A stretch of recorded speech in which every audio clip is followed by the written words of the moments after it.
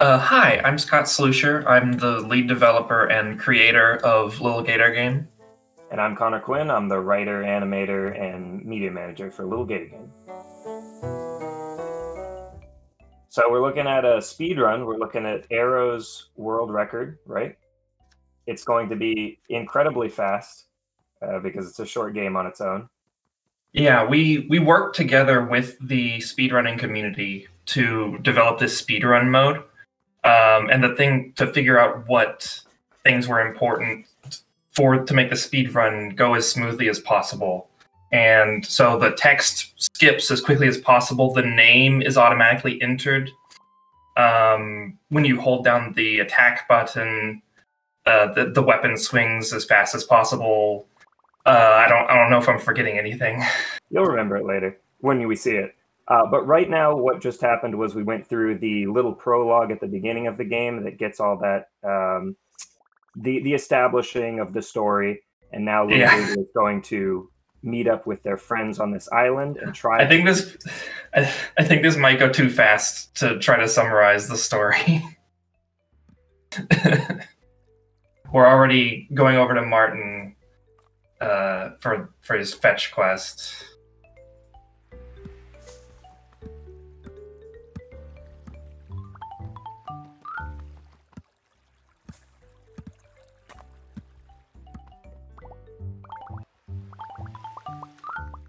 But the shield is going to be a big part of the speedrun, I'm thinking, because this mountain here is not supposed to be climbable.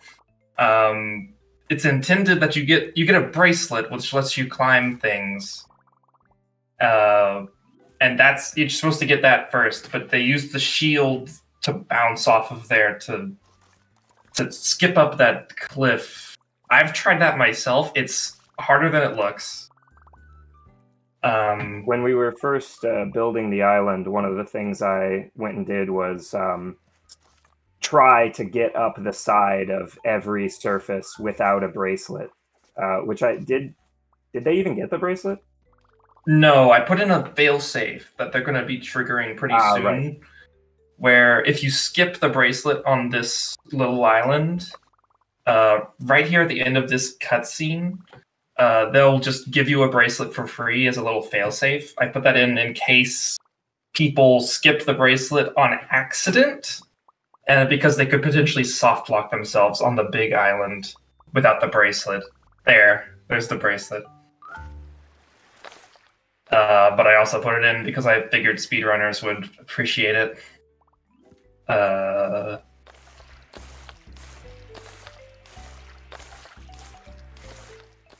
Shield skipping is a big mechanic that we added pretty late into development.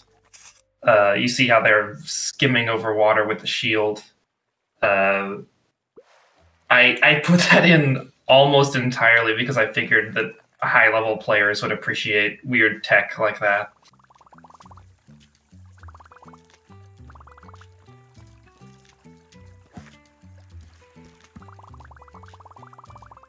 So at each of the 3 locations in the game, while we're looking for the 3 friends that you made on the previous island, there are 3 more friends that you have to help out. And what Arrow just did there was start all 3 of their quests at the same time so that they could just worry about charting the route to get all of them done. And now what we're doing over here is stopping through and completing a side quest, which are where you get most of your crafting materials and items in the game. Well, and friends. In order to beat the game, you need a certain amount of friends. So it looks like they've routed very specific people. Like that quest back there on the cliff gave you 3 friends as rewards because there were 3 people associated with it.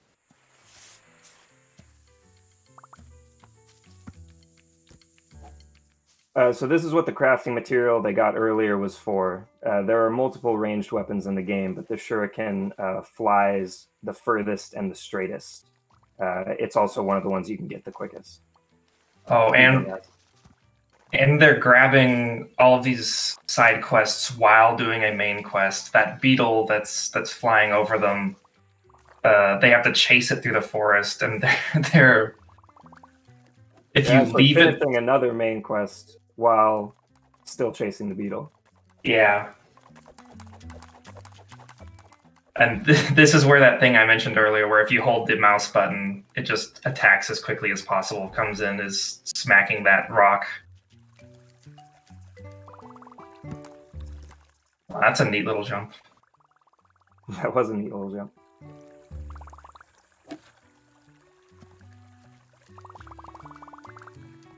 So there are three sort of areas in the game: the forest, the creek, and the mountains.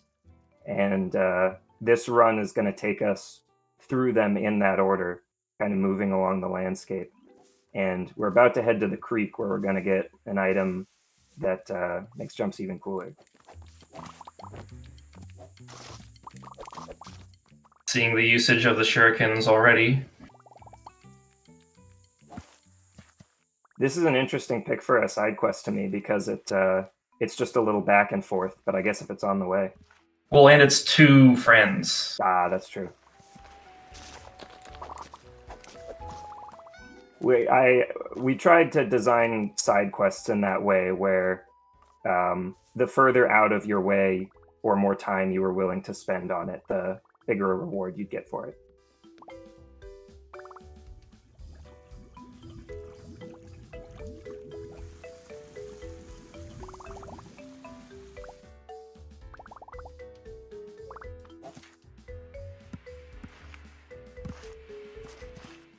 Oh, I get Joe here. Joe is on one of these moving paths, and when NPCs that are walking around spawn, they spawn in a random spot along their path, so they got a pretty lucky grab there. Also, they just finished a quest off screen. I think they just threw a shuriken at a chessboard from across the map and finished a quest. Oh, and they got the bubble gum, which unlocks a lot of weird speed tech we didn't fully... Yeah, that sort of combo. 5 seconds. The bubble gum is intended to just be a little thing where you just use it and you float up a little bit, but speedrunners have found all of these crazy little combos that you can use it with, where it essentially gives you a double jump at the cost of some stamina.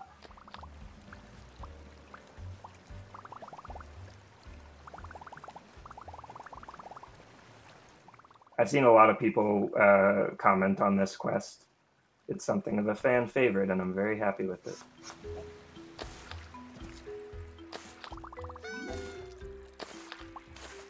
It actually took a while to... No, I guess we hit up Lucas on that little island, but these kids, the Creek side quest, or main quest characters, are a lot further spread out than the ones in the forest. So it took a longer route to get to all of them. What just happened there? I don't know. I thought they were going to shoot themselves up to the billboard. No, they go ahead. They just shot it remotely, but I saw them bounce a little bit. I don't even know if that was part of the run. I think that might have been an accident. You notice they kind of just sat around there for a while, and that's because most of the text bubbles in the game are skippable, but those ones aren't. You kind of just have to wait to be able to interact again.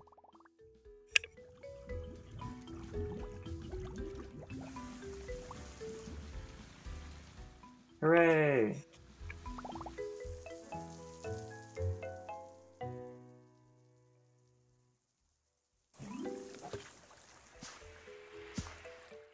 Another really good lucky grab. That NPC is also on a random path, and they were just right along the path. Oh, here's where a little funny combo is. You get a tiny bit of height off of the shield, but mostly forward, and you get a good amount of height off of the bubble jump. You get a tiny amount of height if you are already going up with the shield. If you're going down and use the shield, it doesn't give you any extra height. But if you... I think, looking at the speedrun chat in our Discord, I think people have figured out how to abuse the bubblegum even more since this speedrun came out. So I'm interested to see if we'll just see people rising into the sky stamina free at some point. Ice cream break. These friends, like the creek friends, are also fairly spread out, and they're also hidden in their own little nooks and crannies of the mountain. See the Zhu there, the fox that gives you the skipping rock, actually appears, I think, in 3 different locations around the map. And it's just the first place you find them is where they stick around at. That was weird. Oh, they kept getting stuck in the rock.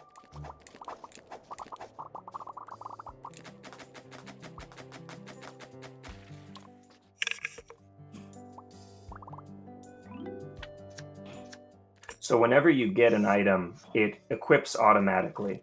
So you don't have to go hunt for it in your inventory. But that does mean that you have to take that little extra half second to make sure the thing you want is in the slot you want it to be. Yeah, which item did they end up sticking with? The shuriken or the gun? I think runners use the shuriken because it flies straighter.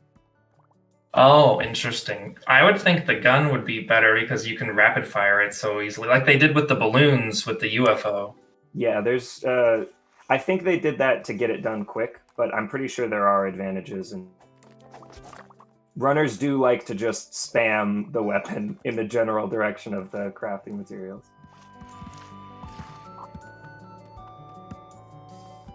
Another tricky little climb.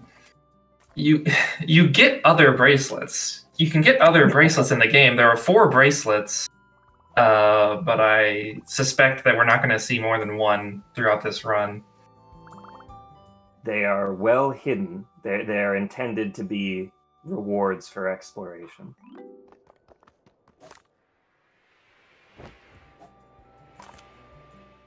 Ooh! Ooh, that was cute! You conserve the momentum if you use the bubble quickly. Because if you use the bubble and you hold it, the bubble will slow you down because it has air resistance. But if you just use it for an instant, apparently, the momentum carries forward. Mm-hmm.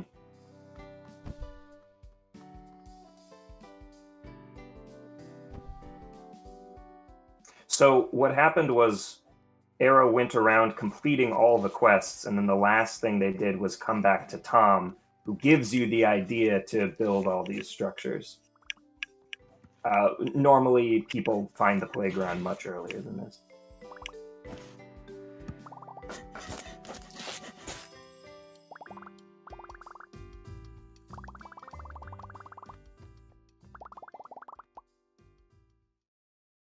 Another flashback sequence. We've entered what's it called? The Nightmare of the Mind? I don't know if it's a nightmare, at least not yet, but this should just be movement, because there's no like quest objectives or anything. It's just from getting from point A to point B as quickly as a shortcut. Yeah, this jump is cool.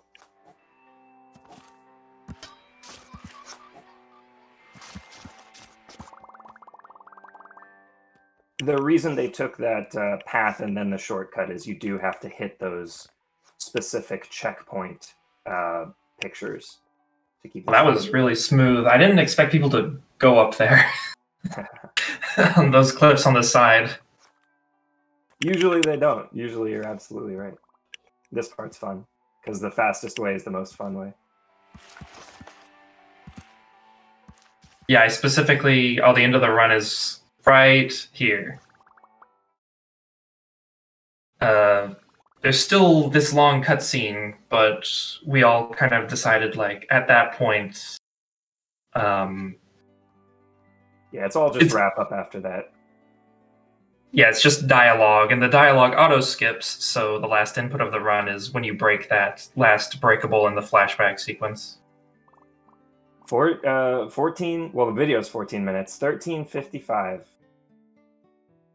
Who would have thought years of our lives could fit into 13:55, huh? Thanks for watching, everybody. We appreciate you. Play Lil Gator Game. It's on Steam and Switch. We'll love it. Thanks.